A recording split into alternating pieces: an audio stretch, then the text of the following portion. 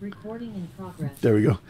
So in the first mission, we were talking about how beautiful it is for a person who studies Torah, how much God appreciates it. The whole world was created for people to be involved in Torah, and therefore when people are involved in Torah, so then they're called a Reya, they're called a friend of God's, they're called an Ov, a beloved one.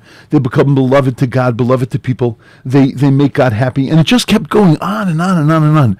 And it actually took us a long time to get through that Mishnah, because each phrase of that Mishnah, which talked about the advantage that accrues to a person that is engaged in Torah, every single piece of that Mishnah was just a whole world. It was a stunning thing. Then great contrast to this Mishnah. So this Mishnah says, Amar Rabbi Yeshua ben Levi, B'chol yom vayom, every single day, Bas kol yotzeis mehar chorev. A baskol, whatever a baskol is, we'll decide that later. It is, but just translated, it means a heavenly voice. So a heavenly voice emanates from Har Chorev, from Mount Chorev. Mount Chorev is another name for Har Sinai. There are 5 names for Har Sinai. This is one of those names of Mount Sinai. It's going to figure very prominently why it's called Har Chorev. The word Chorev, from the word Churban, means the mountain of devastation or destruction. Mount Sinai is not a mountain of destruction. It's the mountain that built us up as a people. So why would that even be a name that's given to Har Chorev? Why is that a name that's given to Mount Sinai that we call it Har Chorev? Okay, so be that as it may, every single day a voice emanates from Har Chorev, and it's machrezes, and it publicizes and it announces v'omeres, and it says, Oy lahem labrios. Woe is it to creations, me'elbona shel Torah, from all humanity that was created. Woe is to them for the degradation of Torah. Shekol mi she'eno osek b'Torah, because when a person is not engaged in Torah, nikra nozuf, he's called a rebuked person. Shenamar, as it says, nezem zav ba'af chazir, that it's like a beautiful ring in the nose and the snout of a pig. Isha yofa, or like a beautiful woman, v'soras tam, but missing any kind of substance. Ve'omer, and it says, v'haluchos ma'ase elokim hema, that the luchos, the commandments, were the tablets, were an act of God. V'amichtav michtav Elohim, and the writing was a divine writing.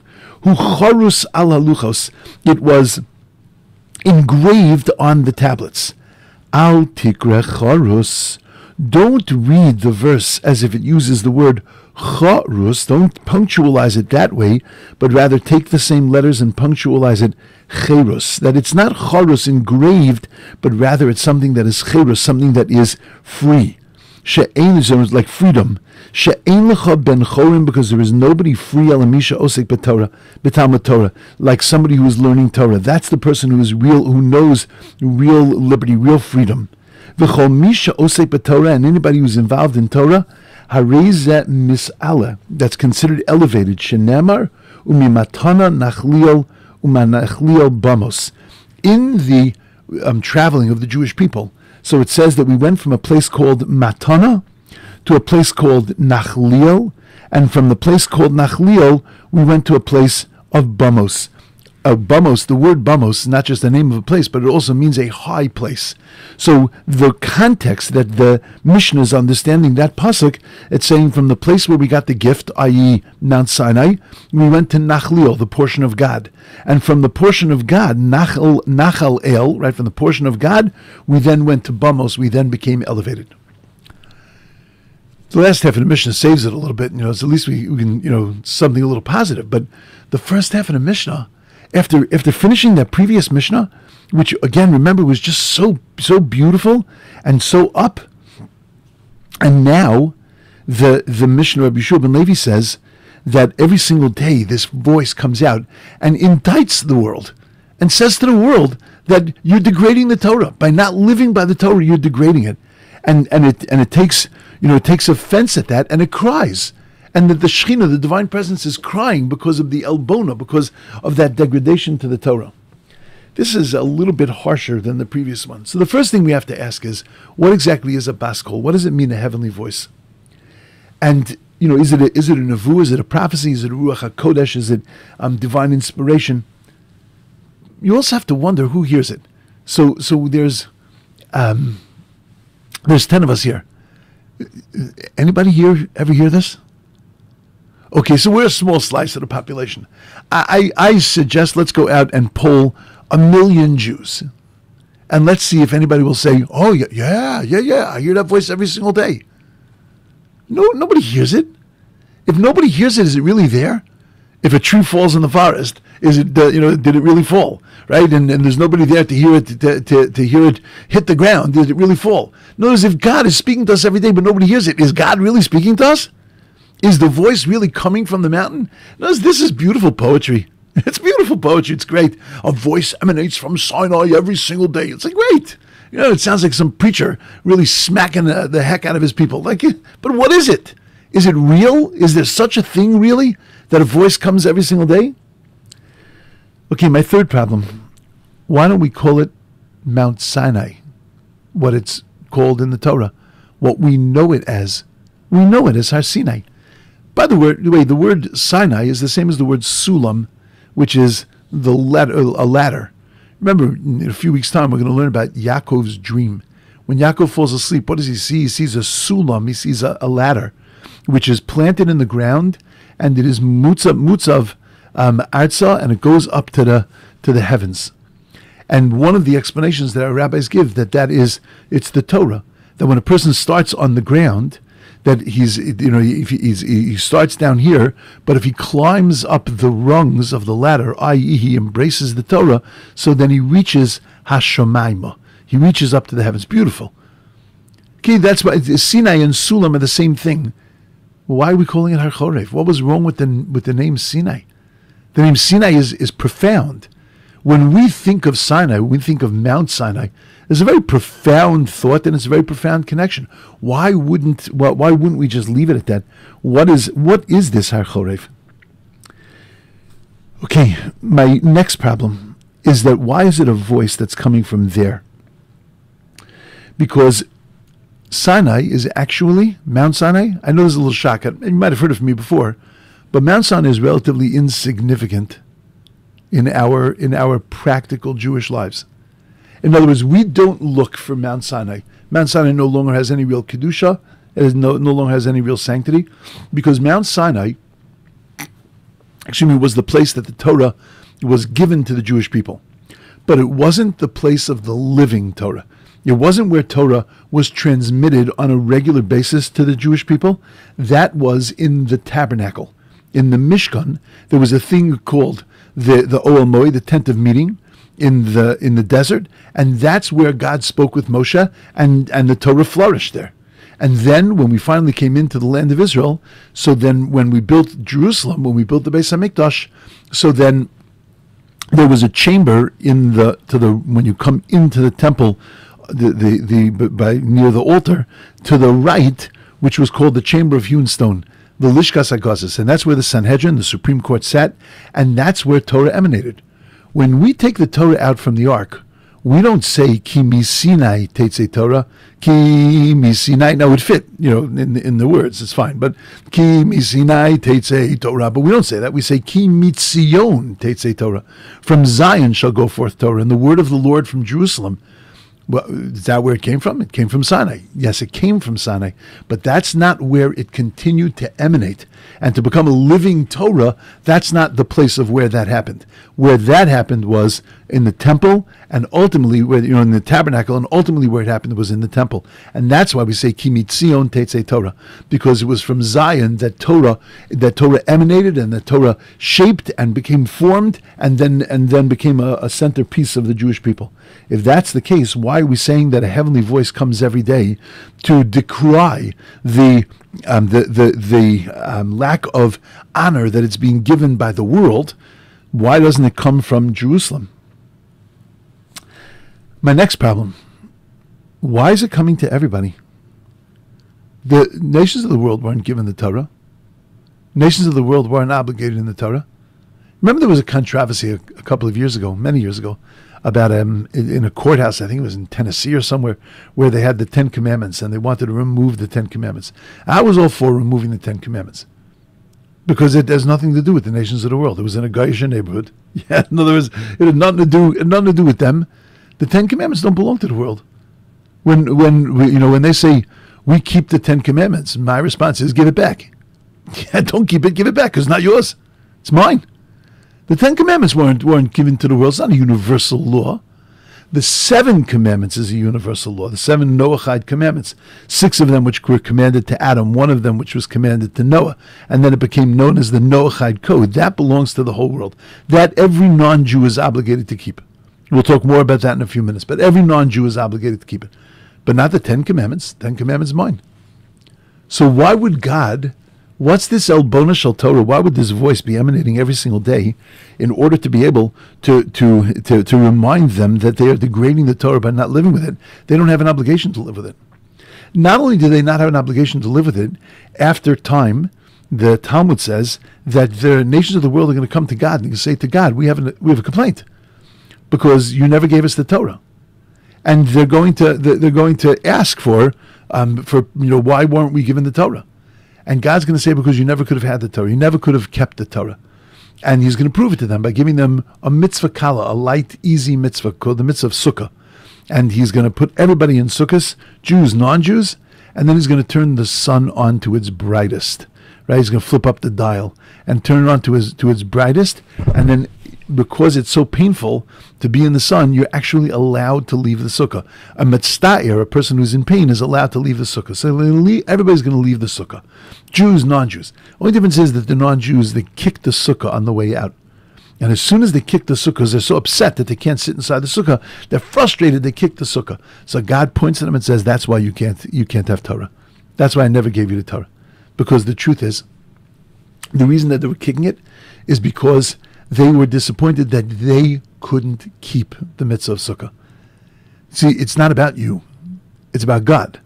The very same God that said to you, go sit inside that sukkah, is the very same God that said to you, now I want you to leave the sukkah. Because it's not a mitzvah anymore. Because now sitting in the sukkah is so uncomfortable, so unbearable, that I'm commanding you to leave the sukkah.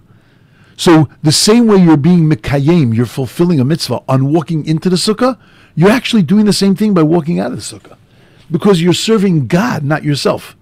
Nations of the world weren't serving God. The nations of the world were serving themselves. And that's why when they walked out of the sukkah, they kicked the sukkah in frustration. Because it was about them and their observance. It wasn't about God and building a relationship with God and doing what God wants, being an Oved Hashem.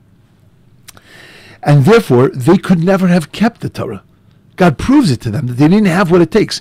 To keep the Torah means to go against your will, which again, I'll talk about in a few minutes, but it means to go against your nature. We've spoken about it many, many, many times, and it's really a critical idea. It's this week's Parsha. When Avram Avinu was called to go up to the mountain and to slaughter his child. Do you ever wonder, there's a lot of difficult things that God could have given him to do to show that he was the ultimate faith.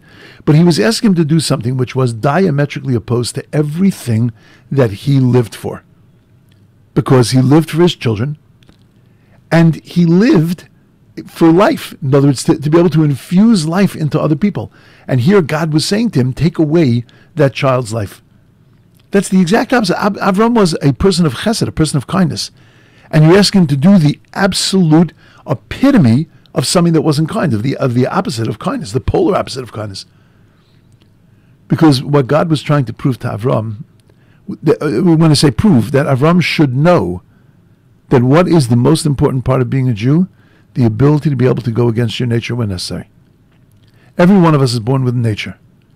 613 commandments do not speak to our natures. Some of them do. Some of the mitzvahs in the Torah speak to our nature. There are some people that love music. Love music.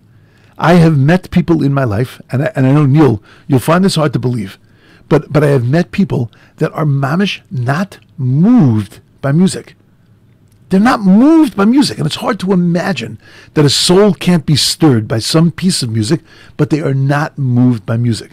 Now, in truth, one of these people that I'm thinking of is moved by rock music, but like I said, they're not moved by music.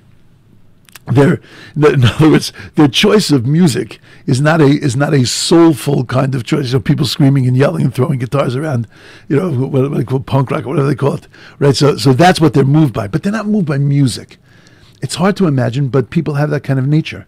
We all have very different natures. There are things that speak to us and things that don't. There are mitzvos that fit so much into our whole lives, our whole existence. And there are other mitzvos that it's like scratching your nails on a blackboard.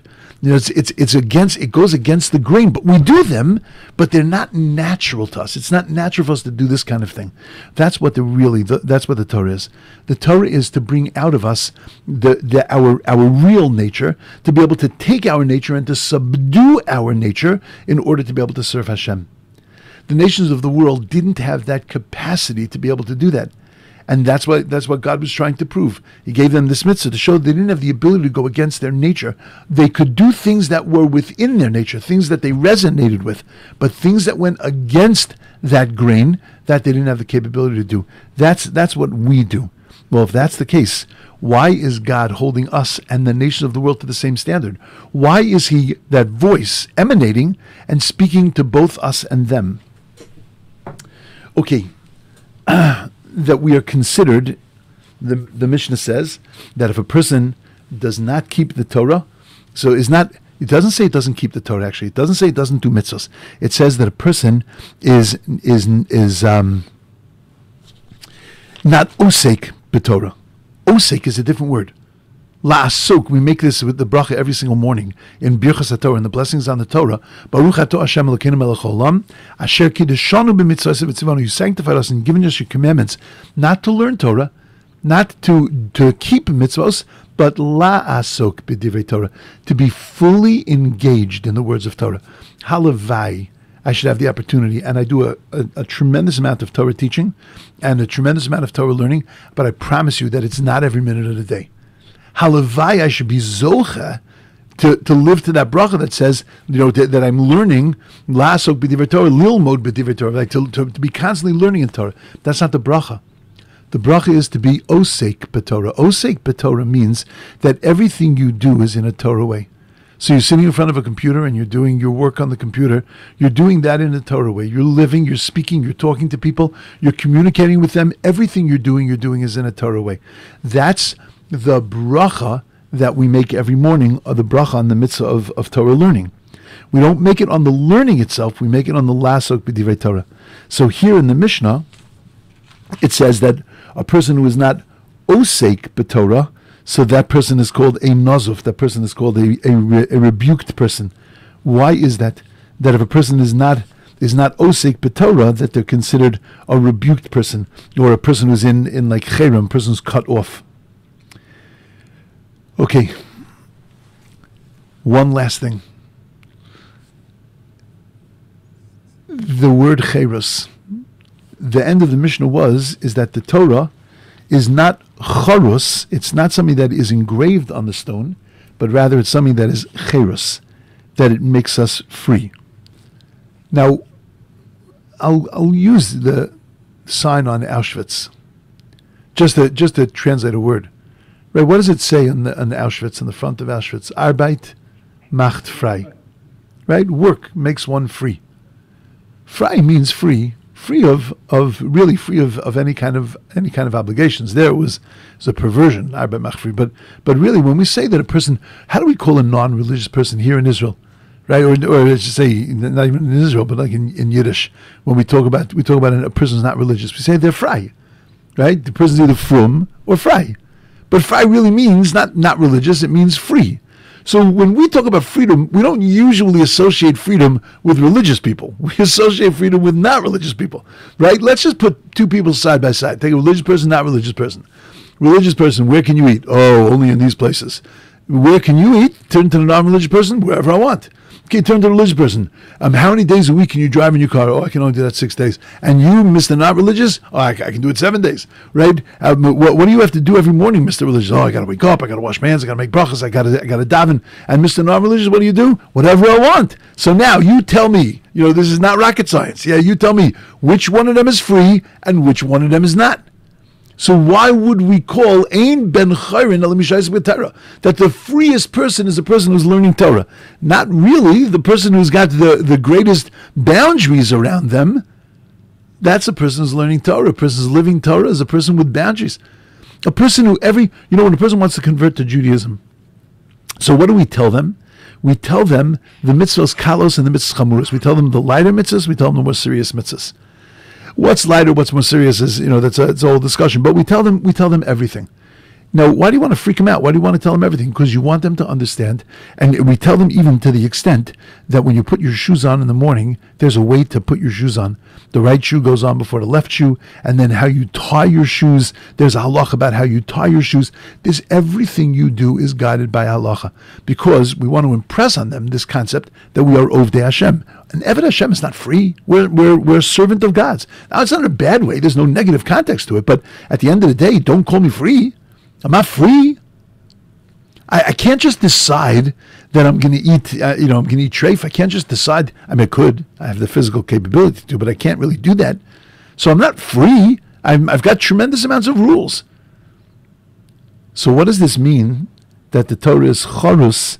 Read it as freedom. The word is freedom. The word is not chiseled. The word is freedom. Okay. So let's now begin to explain the Mishnah.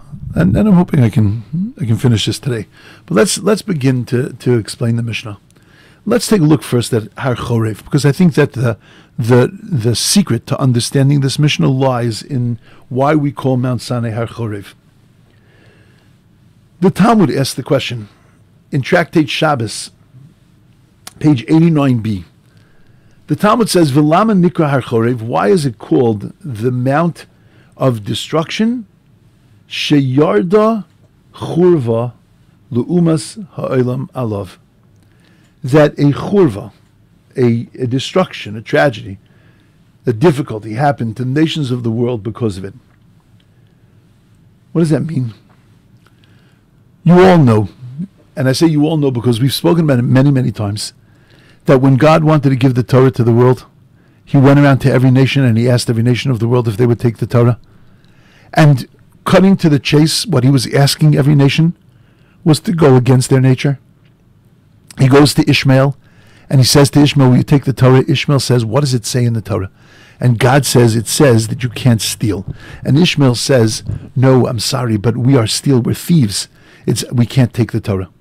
So we ask on that measure, and it goes to every nation and their Achilles heel, and that's what God tells them is in the Torah. He doesn't tell the Esavites that don't steal is in the Torah. He tells them don't kill is in the Torah. And he doesn't tell another nation don't commit adultery is in the Torah. Don't steal or don't kill is in the Torah. He tells them don't commit adultery. He gets every nation. He tells them exactly what they don't want to hear. That's what he says. Well, God sort of made it that it was impossible for the nation to take it. Because if I know that you've got a softness for something, or you've got a weakness, and then I tell you, I play on that weakness, I tell you, oh, that's what it says, I'm guaranteeing that you're not going to want to come, right? Let's say I want you to come to my house. Well, I don't really want you to come to my house, but I need to invite you. But I don't really want you to come. So I know that you hate dogs. So what I'm going to say to you is, oh, please, really, we'd love you to come to the house. And don't worry, my dog won't be so insulted. We'll put him outside, or, maybe we'll send him to the vet. Whatever, we'll do something. And you're going to say, oh, I don't really want, no, thank you very much. I don't think I can make it. Right? Because I'm thinking inside, Baruch Hashem, it worked. Right? So in other words, if I tell you what you're afraid of, so then you're not going to do it. So why would God have told the nations of the world that that's what it says in the Torah when he was hitting mamish their weakness? But it goes even further, because the truth is they shouldn't have had such a weakness for it. Because remember the 7 Noachide laws that I told you? So in the 7 Noachide laws is don't kill, don't steal, right? It's in there. So they were already commanded. Long before Mount Sinai, when God came to them and said, will you take the Torah? They were commanded not to kill and not to steal. So why did they say no? Because killing and stealing, as far as the Torah is concerned, is a lifestyle. What God gave to the nations of the world when he gave them the 7 Noachide laws was, when it says don't kill, what does it mean? Don't kill. And when it says don't steal, what does it mean? Don't steal. But when it says to me don't kill, it also means don't embarrass. Don't kill somebody's excitement, enthusiasm, joy. Don't kill somebody's life. Don't kill somebody's impression that they have given to other people, that other people have of them. Don't destroy that impression.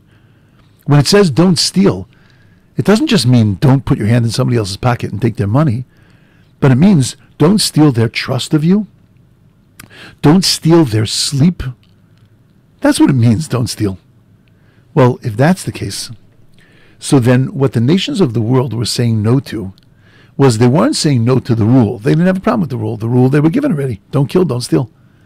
What they were saying is that we can't accept the lifestyle, because the lifestyle that is the addition to just not killing, it's the whole lifestyle of not killing. Well, I'm sorry, but that's something that we're not capable of doing, because that would require us to go against our nature. That's why God gave them the very first, the mitzvah that he told them was written in the Torah was their Achilles heel. He told them the one that they had the most difficulty with, because he wanted them to know that the Torah, the requirement of the Torah, what the Torah does for us is it changes our nature, and that it requires us to be able to accept that we are that we have a nature that needs to be changed. Whenever I speak about this, I give a mashal. A king comes to his country, and he wants to put up a new palace. And he goes to the first city in his country, and he says, I want to put up a palace. And they send him back a letter, and they say to him, Dear King, we have done a environmental study, and we say that we have found, based on our projections, that the noise level is going to go up to such an unbearable level that there is going to be an increase in traffic, there is going to be an increase in crime, we're going to have to spend more money on a police force, we're not going to be able to do this, thank you very much, but we don't want your palace. So he sends to the other country that's inside of his kingdom, and they send him back the same thing, and he goes every country like this, and he goes finally to one small little dorf, one small tiny little undeveloped little town, a little place, and he sends them a letter, and they send back and they say, we have done an environmental study, and we see that it's going to have an incredible impact on us. And we see that it's going to bring in more noise, more pollution, that we're going to have to increase our police force, and therefore we would like to know when you're starting construction. In other words, they understood that it was going to demand of them a great change, but they were open to the change. They wanted that change. And that's the Jewish people. When we said Na'aseh v'nishma, we will do and we will listen, we were open to the change. And that's what the nations of the world didn't realize, that to take Torah, to receive Torah, means to make a change. Not accepting the Torah, by them saying no, they let go of something that was so precious. See, they had a place in the Torah. Now, I don't necessarily have time now to develop this fully, but they had a place in the Torah. Every one of the nations, the 70 nations of the world, were supposed to be, I often use this term, Gladys Knight and the Pips, that they were supposed to be our Pips. They were our backup singers. They all had something to contribute. They had characters, they had midos, they had things that they brought to the plate, which God wanted to be developed and to be then a part of the Jewish people and a part of the world, but through the Jewish people and through the Torah. The nations, every nation of the world, because you have to ask yourself the question, why did God go around to every nation and offer them the Torah? The Jews already said, the Jews were willing. He took them out of Egypt to give them the Torah. Like, the thing was sort of done. It would be as if I made plans with you, and then I decided that, maybe it'd be a little more lucrative for me. I can have some better perk that will come out of going with somebody else. And then I go and ask them, would you like to go bowling? And I had already made a date with you. Then as I call you up and I say, you know what, I'm not going to be able to make it. That's shabby. That's bad news, right? But that seems like what God was doing. No.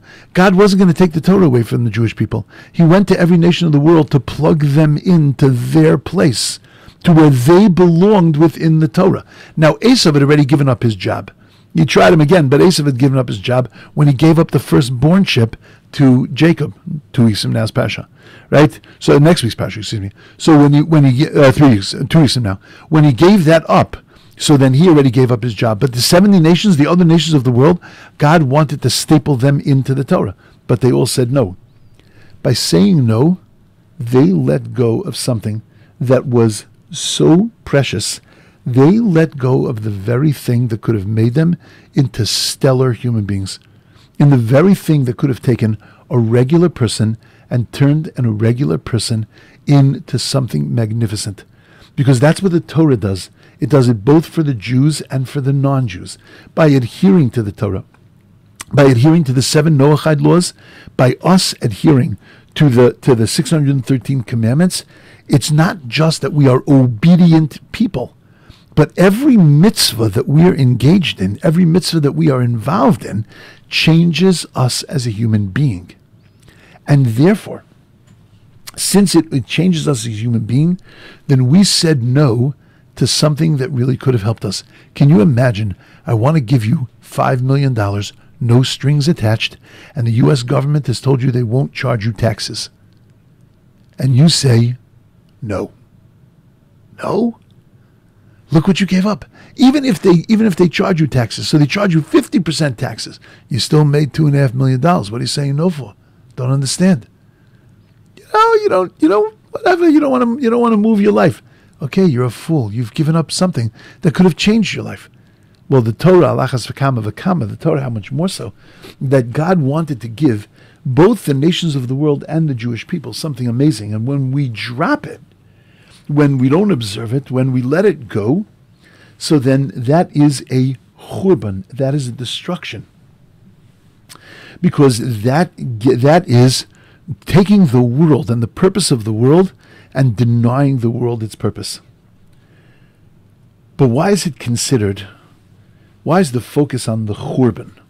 Why is the focus on the destruction? If I had to choose between last week's Mishnah and this week's Mishnah, wouldn't I have much rather heard Torah gives you this and Torah gives you that, and it's sweet and it's delicious and it's wonderful? Yeah, because it's not just about what it gives you, because it's not that if you don't have Torah, then you just don't have those things. It's that when you don't have Torah, it actually is harmful. Not having those things, not having all those incredible blessings that are in the first Mishnah, doesn't just mean that there are additions to your life that don't exist, but the fact that there aren't those additions means that there are things that are missing. Which means that by definition, there is an emptiness. There's stuff that's missing from you if you don't have that. And that's why it's called churva. Because look, as much as I'd like to call it sinai, and we do call it sinai, and it's a ladder up, but you have to come to terms with the fact that without it, it creates a hole in life. It creates a hole in your soul. It's nothing that we need to beat you with all the time. It's nothing that we need to walk around with and say, I'm living through such a churban. That's not Judaism. That's not what we do. That's not the way we live it. But you have to know it. You have to know the reality is that if you don't have a plus, it's not just that you don't have a plus. You have a minus. And that's a hard thing to realize. A lot of times when you have an event and you decide not to go to the event, so you justify it by saying, okay, it's like, it would be fun, but if I can't go, I can't go. But you don't think about, look, at that event, it could be that I can connect with a couple of people. It might be good for my business. It might be good for my friendships. It might be good for my own soul, for my own feelings. I sometimes get a little depressed knowing that I have these people. Maybe in a conversation, I'll find out that there's a person that can help me, or maybe I'll find out that I can help another person. So what we've done in our minds is we've just said, well, there won't be any plus. In other words, okay, I'm willing to forego the plus. I won't have fun. Tonight, I'll just stay home. I'm okay with that. But we don't realize that not having that plus, it's not just not having the plus. You have to calculate also. I'm not saying that you have to go to everything, but I'm just saying that you have to calculate what's the minus, because there's always a minus when you're not getting a plus. Okay.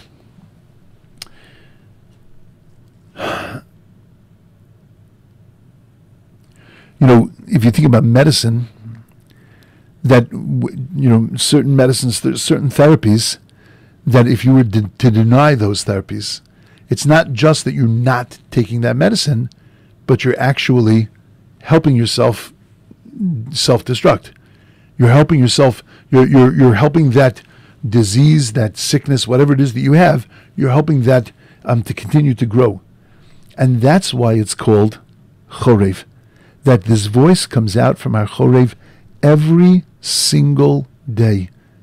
to let us know that the fact that you don't have a plus, it's a minus, that you're missing something, and that the Torah is crying for its people, Jews and non-Jews. Because without that level of morality in the world is missing something, and there is a churban, there is a terrible destruction and desecration that's going on in the world. It becomes worse when you know that you have it. You know, in the Torah, God says, "Behold, I place before you the blessings and the curses." A few chapters later, it says, "Behold, I place before you life and death." So our rabbis ask, wait a second. The first time the choices were presented, they were called choices of blessing and choices of curse. When you keep the Torah, your life is blessed. When you don't keep the Torah, your life is cursed. Why the second time is it called of life and of death? Curse is not as bad as death. What happened in between those two presentations that now we're calling it life and death, something that without it, it could kill you, as opposed to just curse your life, just, turn it sour a little bit? So our rabbis say, if you look carefully, the mitzvah of tshuva, the mitzvah of repentance, sits in between those two passages in the Torah. And the mitzvah of tshuva says that you are living your life one way, but you have the strength, ability, gift to be able to take your life and turn it around. Before you were given that gift to turn your life around, the fact is, living this way is a blessing, living this way is a curse. But now that you've been given that gift, not utilizing that gift is not merely just a curse. Now it's death. Now it's final. Now it's a ruination of life. It's a much more serious thing. When I didn't give you a chance, when the cell door was closed and you couldn't get out, everybody understood why you couldn't get out. But now that I opened the cell door for you, and you still don't go out, that's now a tragedy. That's the Elbona Shel Torah.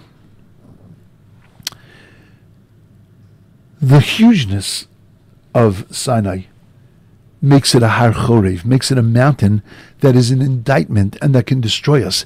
Not because it's some vicious thing with thick teeth, but it's because of the positive nature, because of the beauty of Torah, of what it can do for us.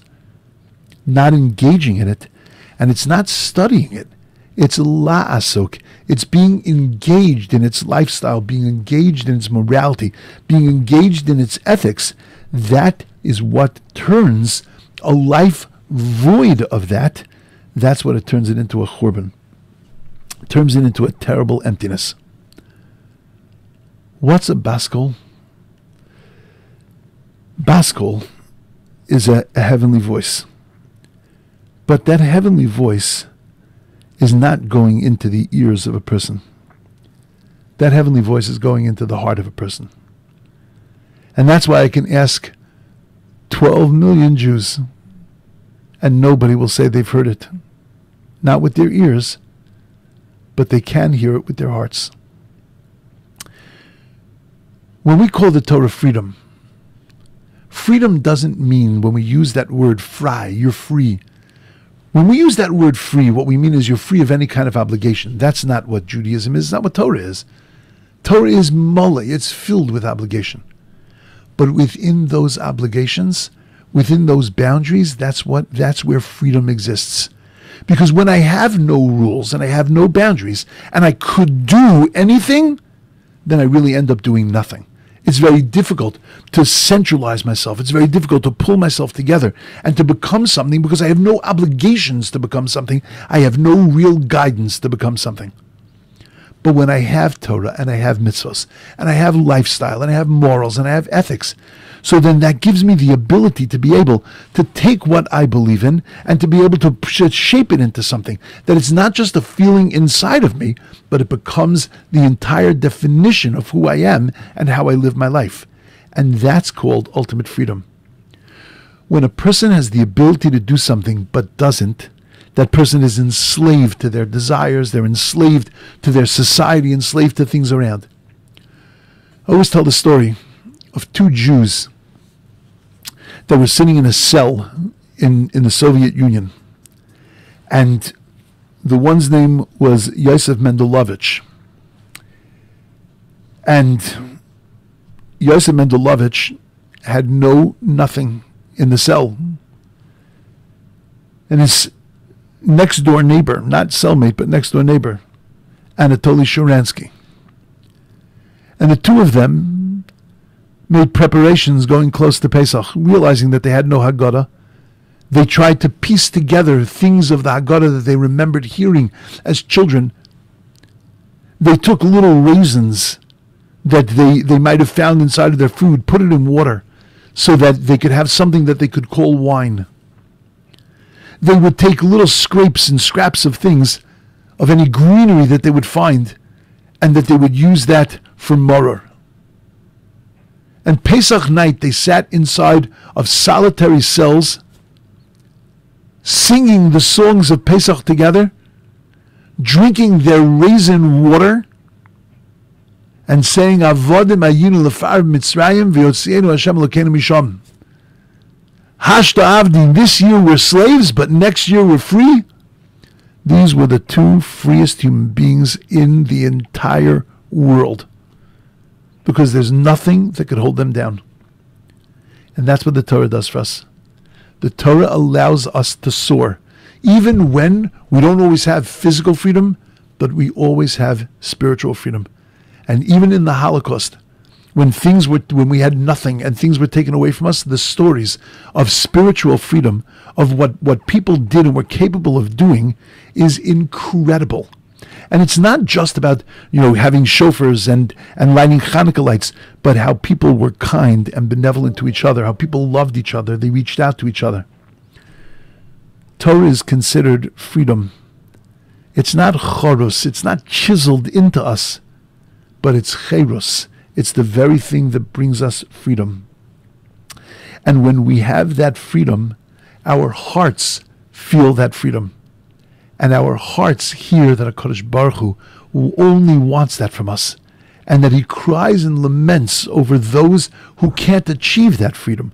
Those who have the capability, the ability, those that are living in countries that are open, where they could grab anything they wanted and don't. That's the sound that comes out. And whose heart does that touch? It touches the hearts of those that are free, of those that have embraced God and his Torah. And that you can hear every single day. When you look out at the world and you see its level of non-observance and you see its level of disconnection, you can hear that sound always. And that's what the Mishnah is telling us. The Mishnah starts off a little tough, and it tells us, you can hear this sound every day. And the Mishnah says, but you have to understand that what it's begging people is to become free. And we have the ability to be able to come free. The more we attach ourselves to the Torah, the freer we become. Okay, that's tonight's Mishnah. My thoughts. I love it. Okay. Next week, Yom Yetz Hashem, same bat time, same bat channel. Okay. Thank you. Everybody should have a wonderful week. Thanks, Rabbi. Have a great week. Thank you Wonderful so night, much. wonderful week. Right on Wohlgelernter. Where do you classify a list of them? So one more time. A list of your classes. I have this Zoom room in. So what do they talk about the class? Okay, so if you put in the chat, just type me in your email address, I'll send you that. Thank you so much. Okay, my pleasure. My pleasure. Have a wonderful day. Okay, Thank you. let me. Have a great week. Okay, I'm just going to take this now off recording.